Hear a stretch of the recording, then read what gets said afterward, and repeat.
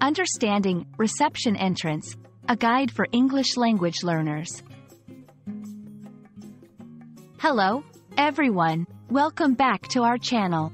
Today, we're diving into a very specific but widely used phrase in English, reception entrance. This phrase might seem straightforward at first glance, but it's packed with context and nuance that can really help you understand how English is used in real-life settings. So, let's explore it together. Reception entrance refers to the doorway or access point leading into a reception area. The reception area is a space where visitors are greeted and waited upon in various settings, such as hotels, corporate offices, hospitals, and other institutions.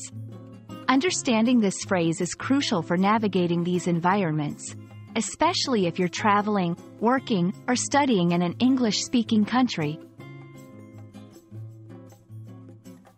This phrase is commonly found in signage and directions within buildings. It guides visitors to the correct entry point where they can seek assistance or information. For example, in a hotel, the reception entrance leads to the lobby where you can check in or ask questions. In an office building, it might take you to a front desk for visitor registration. Recognizing and following signs to the reception entrance is a practical skill in everyday life.